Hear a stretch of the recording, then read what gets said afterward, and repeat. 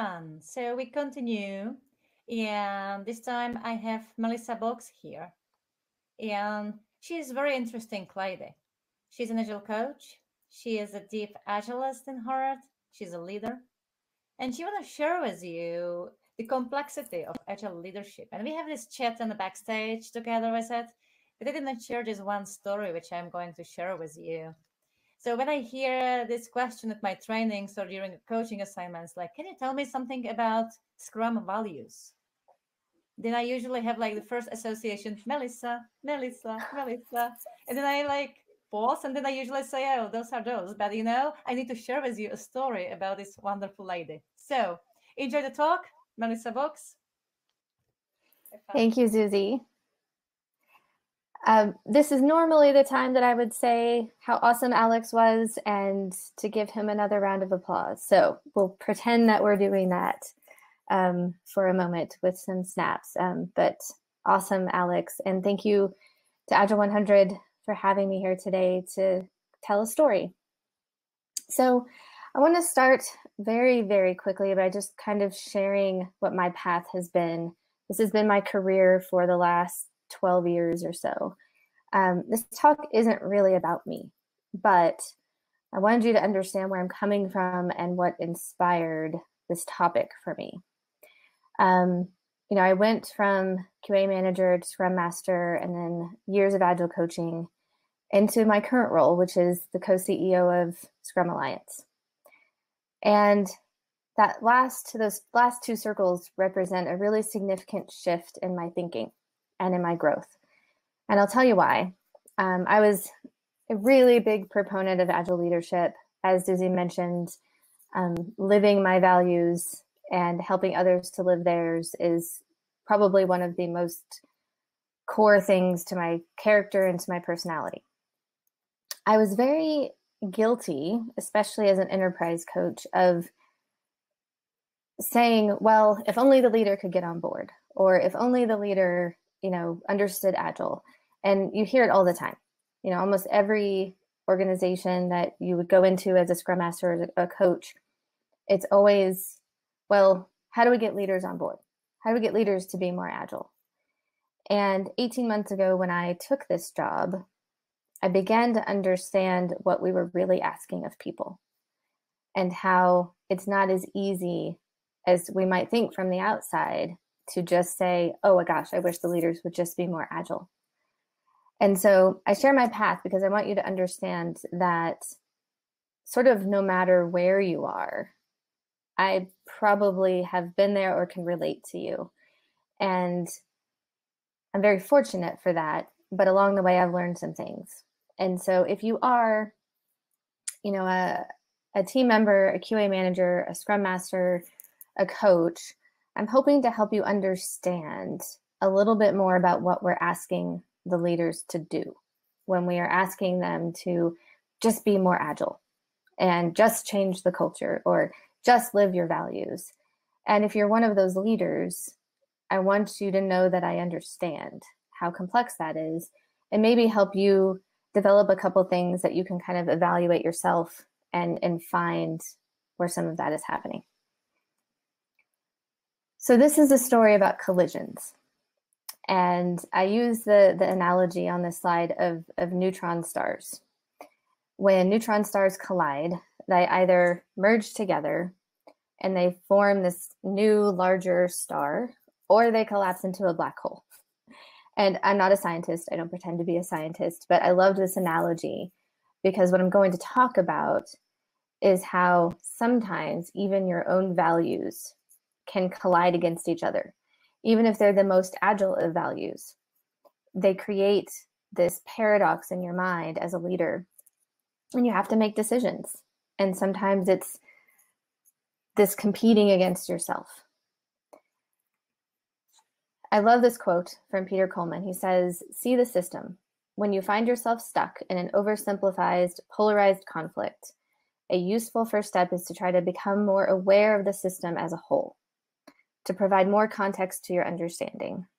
There's a little bit more in the quote, and then he says, "It is a critical step toward regaining some sense of accuracy, agency, possibility, and control in the situation." So what I want to talk about is when your values collide. And for the purpose of the talk, I'm going to use my values. I define my 3 values as courage, empathy, and creativity. I'm going to talk about mine, but I'm going to ask you, as you're listening and kind of processing, to think about your own and to think about times when your own values might be colliding and you're actually having to make a decision either between your values, or later we'll talk about how to commingle them. So let me start first with courage. So we talk a lot about, as Agile leaders, you have to be courageous to be vulnerable. You have to be courageous to kind of allow less than perfect things to happen, freedom to fail, the whole 9 yards. I can talk about a time when I had to act on less than perfect information in my organization. And that's a hard thing to do already, right? It's a hard thing to say as a leader when everyone's looking at you and expecting you to have the answers, that I really don't know. I don't know if this is the right thing. And then at the same time, there are always going to be people in your organization who question those decisions, right? They say, well, why did you do that? Or why was that important? Or I would have done something differently. And those people are super important to you as a leader, right? Those people do help catch you because you don't have perfect information. But what happens when those two things collide? When you know that there's a decision that you have to make, you don't have all of the information, and you have an incredible sense of empathy for the people who are asking all of those questions, and you don't have any answers. It's really a struggle because all of those things are good. Them asking the questions are good, and your courage to move forward and act on less than perfect information is good. But there's a battle raging in your head in that moment. Similarly, the courage to accept responsibility for your organization, for the value that you deliver, for the way that you are run. But at the same time, you have empathy for those who want more out of your organization. They want you to move faster. They want you to deliver more. But sometimes when you are relinquishing control, that means you're not just relinquishing control of the ideas, you're relinquishing control of how those things unfold. And if we think about, organizations working in an agile way and trying to deliver incrementally, you know that you're relinquishing this control, that things are going to come out in slices. So people are going to get more value more quickly, but it's not necessarily they're getting the whole thing as fast as they'd like. So once again, you have these competing things in your head, these competing values, and you have to decide either, am I going to pick one, or am I going to learn how to commingle them and how to really act on both of them at the same time? My next set of competing values are creativity and empathy. And so we always talk about, being more agile means approaching problems differently. And at the same time, having empathy for those who are learning to work in a new way. And so your excitement and your creativity around, how we might do this differently, or let's get rid of that program completely, or let's, completely re-envision how we're going to do this, might be really scary for people who are still learning to work that way. And so as a leader, you have both of those things in your mind.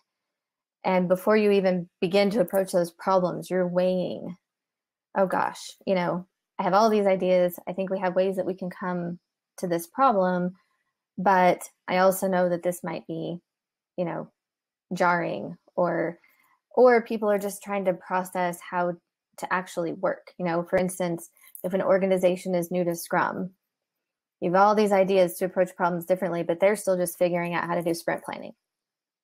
And so you have to learn how to actually kind of bring those things together rather than having them compete.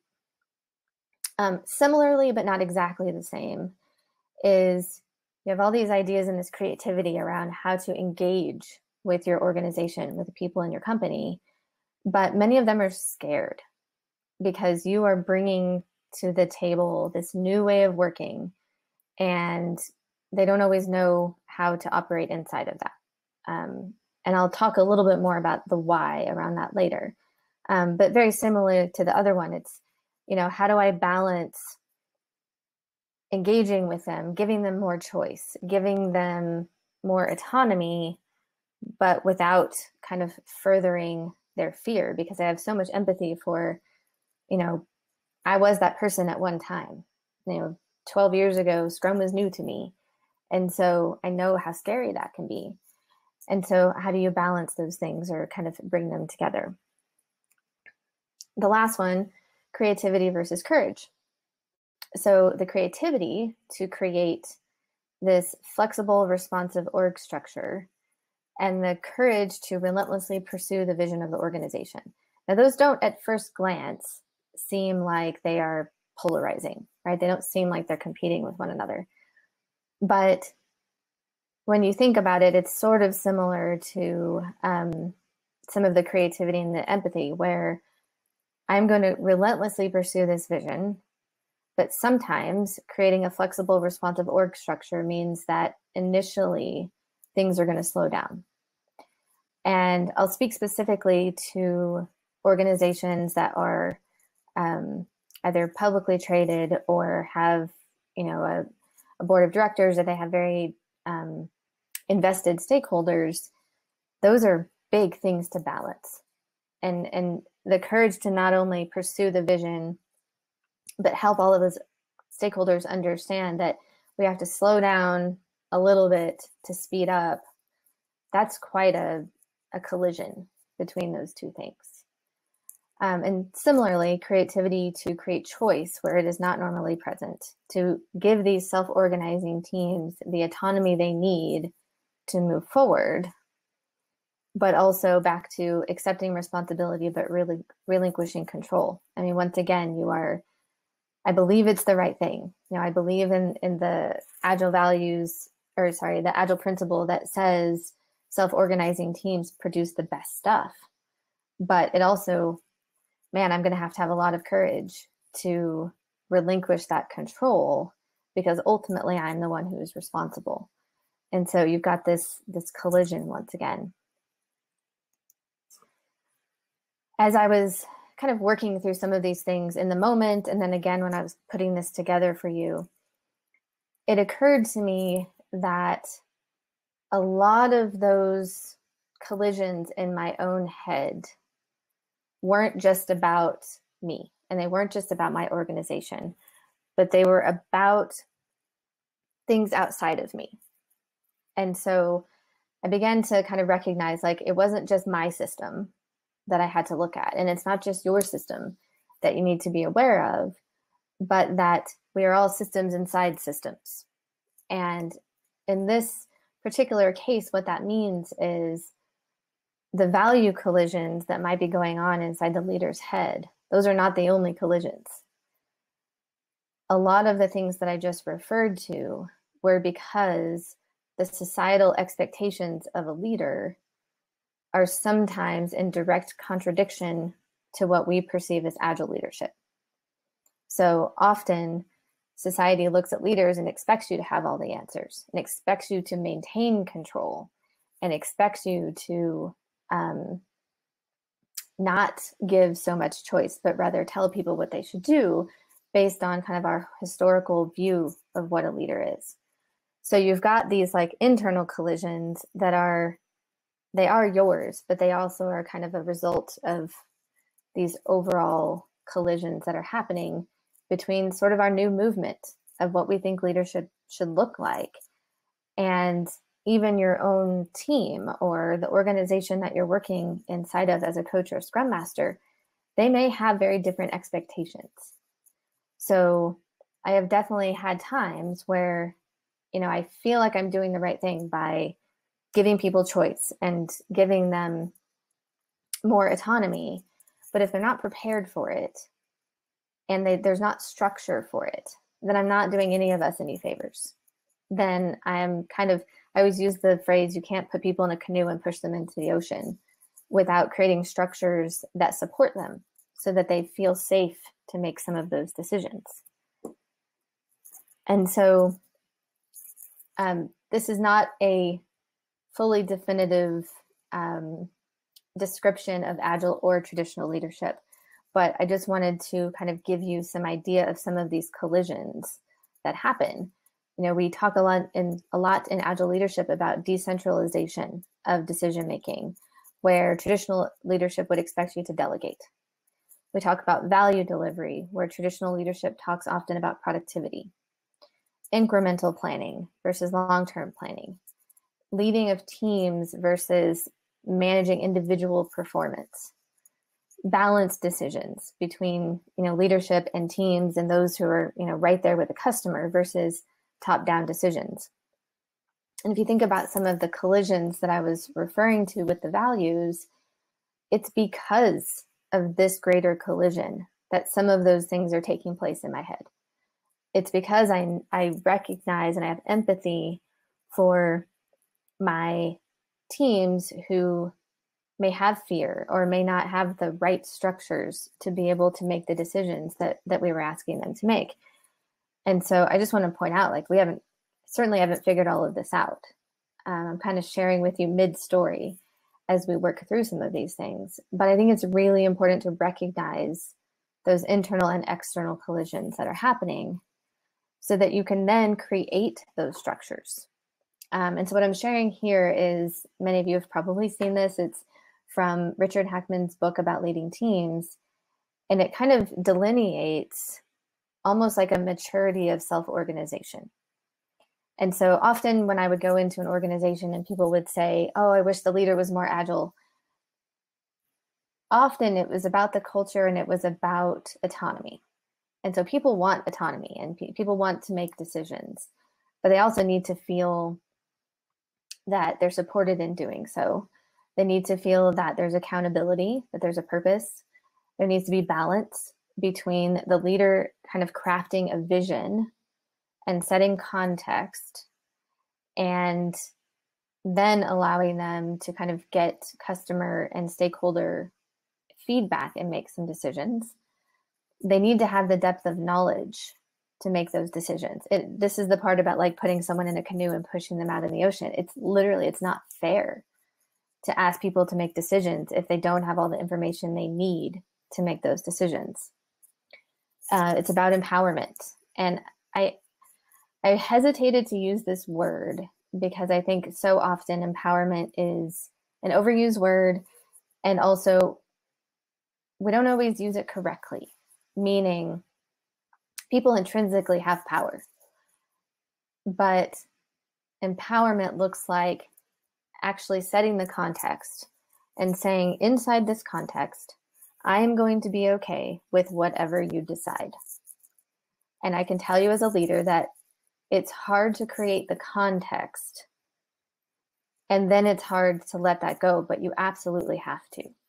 So if I say that, and then I come back and just upend whatever, the team did within that context, then I have just completely set them back into living in fear and, living in a place of I don't know how to work this way. You told me that I could do this. And when I did it, then you told me you didn't like it. And so it's not just empowerment. It's the combination of all of these things, context and empowerment. Feedback loops are still really important, and being really strategic about them so that all of those other things remain true. And then granularity. This one's big because this kind of refers to Hackman's grid over here, where he's talking about the different things, the granularity at which teams can make decisions and at which management needs to make decisions. And I can't tell you how important that granularity is, especially if the societal expectations and what employees might be looking at it as might be different from yours. So being very specific about context and the granularity of that context, saying it's okay for you to spend money up to this point, but anything over that, we need to have a decision or discussion. You have decision-making authority up to this, but beyond that, there's, a risk to the organization, or there's exposure. So we need to have that conversation together. That kind of granularity is really hard to kind of figure out. It kind of reminds me of like when you're first trying to, as a team, get on the same page about story points. And I know not everyone uses story points, and that's fine, but it takes a little bit of back and forth to figure out what we both mean and to figure out what that threshold is. And the more that you can be really specific about the granularity of the context, even the granularity of the accountability, the more likely you're setting people up for success, and you're not setting yourself up to have to go back in there and go, well, that's not what I meant. The decision made was too big. And again, you don't want to go back and like take that away from people. None of this is easy. And so this is when I come to like the complexity of it all. When we go in and tell leaders, oh, you just need to be more agile, give people more choice. If we are not aware of the structure and system around that, then we could be, as coaches, as scrum masters, setting that leader up to make things even worse. So it's really important that we understand the system that we're in, that they're in, and all the factors that are kind of playing into that. So this is one of my favorite ways to talk about agile leadership, which is that leadership begins with the alignment of personal values and organizational values. So if you are a leader, it's incredibly enlightening to really sit down and think about your own values. And in doing so, think about your organization's values and make sure that those things align. And when they do, then you're able to live those on a daily basis. And I love using the analogy of, I would go into organizations and say, your mission statement, your values have to be a whole lot more than just a plaque on the wall. You have to actually live them. And I think the same goes for the leader. Agile leadership specifically calls us to a deeper, more complex relationship with those values, and really understanding, what do they mean to me? How do I take my values in the light of all of these societal expectations? How do I create structure that allows our organization to live those values, allows me to live my values, and then I can actually let go of some of these things and let them happen, because I can trust that we're all pointing in the same direction and that we know what it means to do that. So I want to talk a little bit then about some of my examples from before and what it means to actually commingle some of these things. And instead of having to decide, if I've created the appropriate structures within my organization, such as decision-making clarity. You have decision-making power up to here we need to talk about it together, and here actually I just need to make the decision. When that's really clear, then some of the people that I was referring to with the empathy pieces, they have some safety in that, that creates security. In the particular case of my organization, when the product owners know that the backlog belongs to them, but if things go beyond their particular community, and it kind of exposing the entire community or the organization, then that's a conversation that we need to have. Then they feel safer, and then therefore I feel the ability to be more courageous or to be more creative. When I'm having the courage to do those things, and I'm being transparent and open about it with the organization, and I'm talking about, hey, we have these structures so that we can step out, so that we can be braver and do the things that we believe are really going to delight our customers, And I know it might be a little scary, but you can trust these things. You can trust the things that we have built.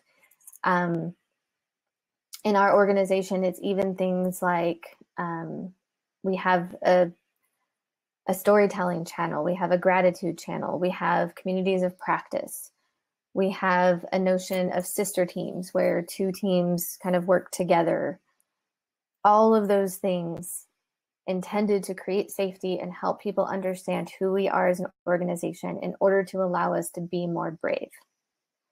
So these are all ways in which I'm building structures that allow me to actually take these values and bring them together rather than them being like a constant, collision in my head.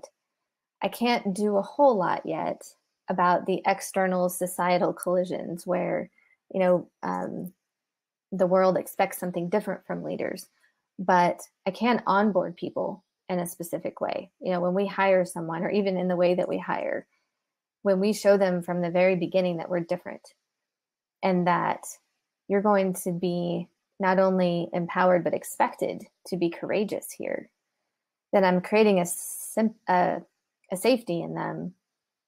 I'm helping them to see the collision before they even get there.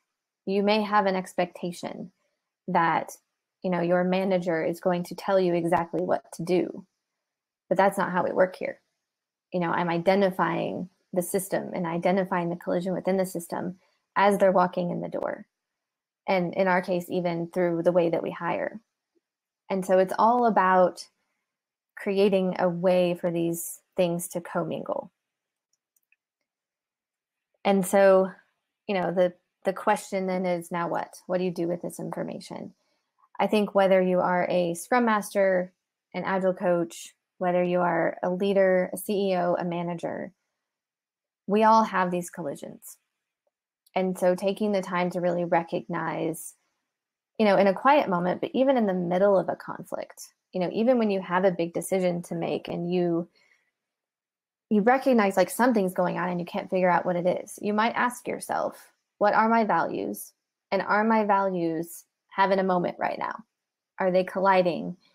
And I need to recognize what's happening. And also, is the way that I want to lead right now colliding with what society expects of me?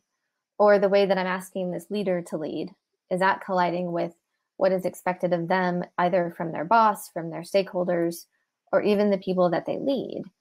And just acknowledge it and talk about it and figure out what needs to be in place in order to leverage those things together. And that kind of goes over to the second side, which is around like aligning expectations and creating structures and seeking feedback to continually talk about that. Because the thing is with collisions, it's not always solved that first time. If I recognize that like I figured out my own collision, but I'm recognizing that, what I'm trying to do right now is colliding with what my team expects. And I believe it's the right thing, but I need to help them understand why. Then continually aligning those expectations and being really open and transparent about the why is the way that you help those things leverage together. And it doesn't always happen the first time. But after a couple of times of saying, no, it's okay. I do want you to make this choice. You do have context. I trust that you can do it. And whatever you do within, 2 and 8, in terms of here's your boundaries, I'm completely okay with. If you've done that enough times, at a certain point, they're going to begin to trust that. And you can move further down your Agile leadership road. So that's what I have for you today. That's my story around collisions, around courage, empathy, and creativity, and the complexity of being an Agile leader in a society that doesn't necessarily expect it, and your own internal collisions. Thank you, Melissa.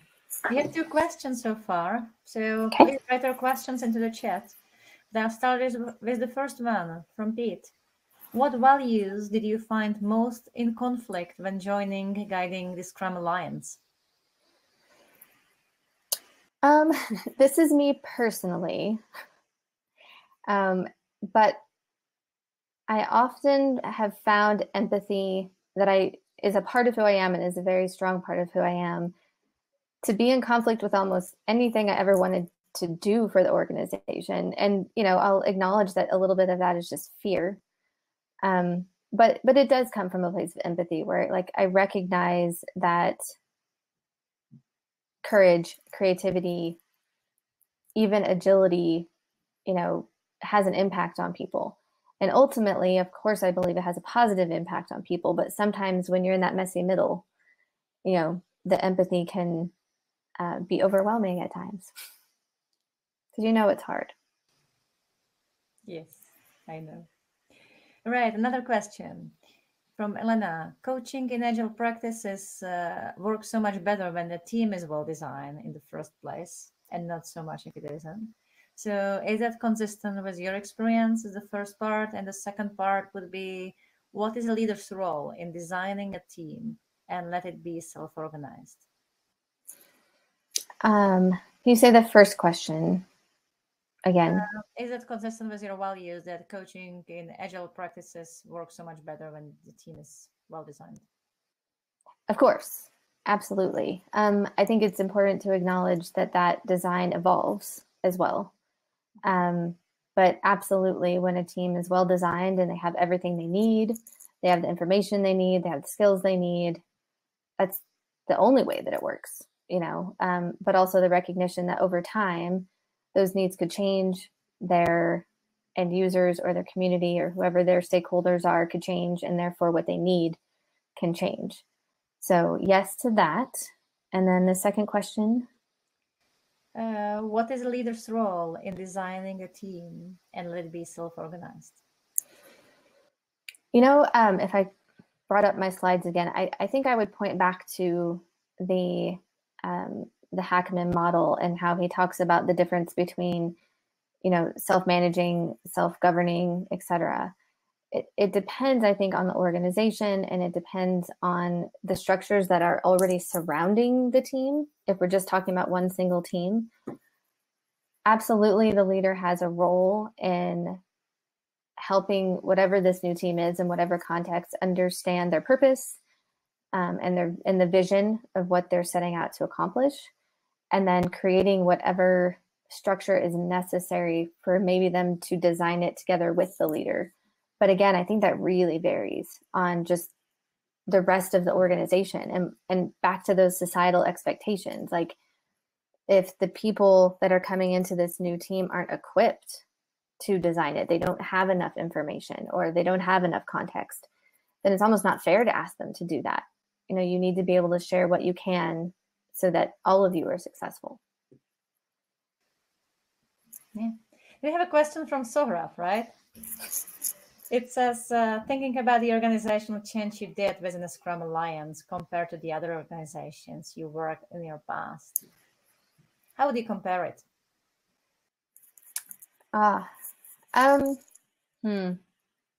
Faster. And I say that because I acknowledge what we do all say, which is that organizational change happens faster if the leaders are on board. That's absolutely true. And in our case with Scrum Alliance, I'm the chief Scrum Master. My partner is Howard Sublett, who's the chief product owner. And both of us were very aligned about what needed to take place. And a good amount of the members of our team were aligned about what needed to take place. That doesn't mean it was easy. So, I would compare them and say we certainly moved faster than some of the clients that I had gone into as a coach. But that has its pros and cons as well. When you move really fast in organizational change, there's definitely a kind of a change fatigue and a ripple effect. And so that's something that has to be kind of monitored really carefully. We also were able to move fast because we're not a huge organization. We are 56 people across 7 teams, and really our belief was if we can't do it now, then we'll never be able to do it. You should be able to kind of change and move a small organization like ours with the support that we had from the community and from the board of directors and from each other. So faster, smaller, and we didn't try to plug and play anything. So it's important to note that we're not using any specific framework except Scrum. And so as we're, there's all this talk about scaling, and for some organizations that's important, that type of structure that you can kind of rally around. But for us, we are very intentional about being organic with what our organization needs. And so I think that's another thing is we're not using anything but Scrum to guide us in terms of structure. And when you do such a change, there is a side question in that one, right? At the organizational level, what is the role of the board in that change? Oh gosh, that's I feel like that's the eternal question: is what is the role of the board in a lot of things. In our particular case, the role of the board was one of support and guidance. We came to the table saying, we've evaluated the organization and our vision and where we want to go, and this is what we believe needs to happen. And we showed how it was aligned with the Agile values and principles and our Scrum values. And the board was very supportive. They asked the right questions, sometimes challenging questions, but ultimately they respected the fact that we are in it every day. And I mean, I was so thankful every step of the way that we had that level of support and respect, because I know that's not always the case, at every company. Mm-hmm. I have a personal question to you, because I'm really thinking, what are you the most proud of the most, for your past year or 2 or 3 or 5? It doesn't have to be last year, right? But what is the thing which you are the most proud of?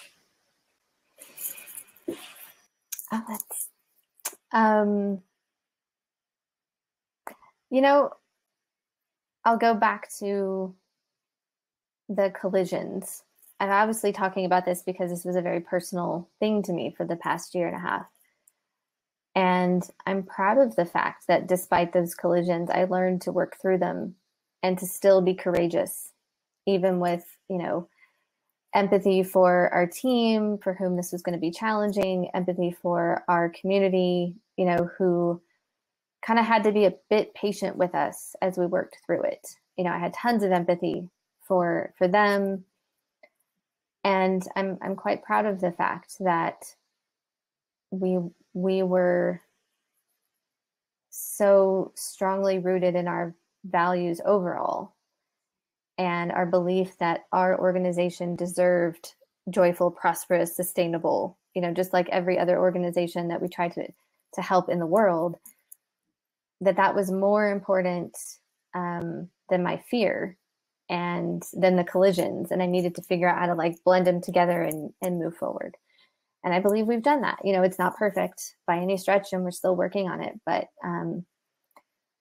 it's taken a whole lot of deep breaths and acting on less than perfect information and relinquishing control and trust. And so, yeah, I'd say that was it. It was just overcoming the fear. You have an interesting history, right? You've been an Agile coach, you've been before the manager in the organization, and now you are the CEO or co-CEO level.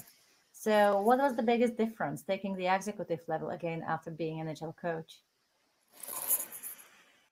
I think the biggest difference was what this whole talk was based on, which was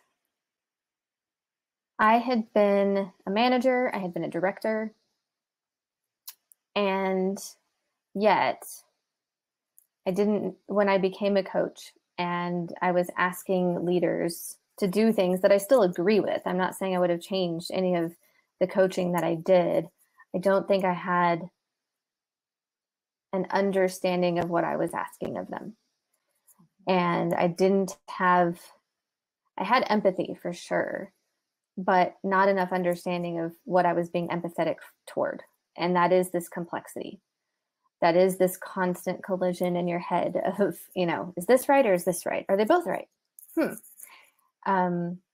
So just that knowing, that understanding. I have a very specific memory very early in our change when we were doing a very kind of challenging workshop. And, we have coaches that help us at Scrum Alliance, certified enterprise coaches and a certified team coach. And I'm in a room with them and, things are a little bit chaotic. And one of them, I don't even remember which one, said to me, "Look, Melissa, all you need to do is this." And I remember having my head in my hands like this and looking up at them and going, "This is a whole lot harder for me than it is for you." And I've been in your shoes and I know where you're coming from. And I know that in a way it is simple, but it's not. And here are all the things that are going on when you say, just do this. That moment, honestly, I think that's the moment. It wasn't the moment that I stepped into these shoes and began, as Chief Scrum Master. I think that was the moment that I recognized, wow, I have for probably at that point 3 or 4 years now been saying, oh, just do this. And it's not that simple. You still need to just do it, but it's not that simple. Yeah, I love this. I need to remember that. I have one more question for you. You mentioned coaching, right? And you mentioned the certified team coaches, certified enterprise coaches. Can you elaborate a little bit about the value of coaching in the organization? I could not have done what Howard and I have done in the last year without coaches. Without coaches to kind of stand by us and help our team work through both the structural and very logistical things, helping them deeply learn Scrum and deeply learn Agile values and principles. And just to kind of be there and say hey, we've been here before and it's doable and you guys can do this. You all can do this. And to coach us, because there have definitely been moments like that one I was referring to where, they're coaching us as well. And I've been doing this for a long time, but not in this capacity. And so you can be a coach. And then if you step into a leadership role, you kind of have to balance what you know about coaching, but actually being a leader. And there have been times, even Howard, actually, my partner, will say, right now you're a leader, not a coach. And you can definitely blend those things together and blend those skills. But when we had coaches with us, I almost could let that go. I knew that I don't have to coach because they've been there too. I know we're aligned. I know that what they are going to work with my teams about is the same thing that I would. And so as a leader, you can't be everywhere all the time. And even if you're, and I'm still working on this, but even if you're an extremely agile leader who's got it all figured out, you're one person. And so having them to go and be that mentor, that coach, that teacher has been the thing that has made this work. Wow. Nice words. It seems to me we can stop here. Thank you very much, Melissa. It was very inspiring talk full of nice wisdom. I'll need to still sort it out in my head. It was really awesome. Thank you so much. And I just remind you, there is a coaching clinic, so you can get help from those wonderful coaches. Just click on the networking tab, and there are a couple of them waiting, so you can have nice conversations. We give you a slightly longer break, about 9 minutes, and we start at the full hour. Great. Thank you. Bye, everyone.